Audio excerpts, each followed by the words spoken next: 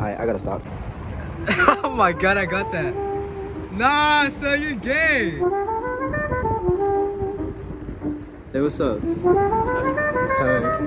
Go on, Nefu. I'll take care of the beaks.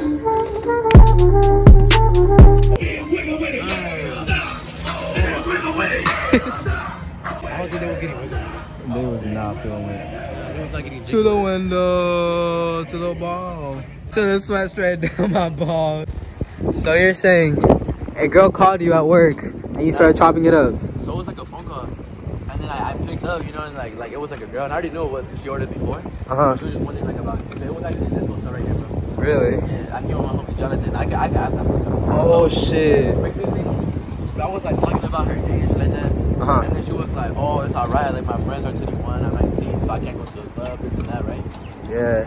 So I'm like, we were like, and then she asked me, she was like, "Oh, how old am I?" I was like, "I'm 17, this and that." We were talking about like, right, like, who am I now? Like, I'm a worker. Like, what the fuck? I can't be doing that shit. But anyway, the call was like 15 minutes deep, bro. Like 20 minutes.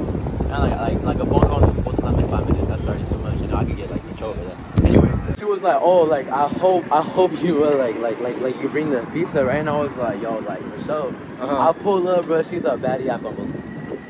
You fumbled it? No. I didn't even talk to her.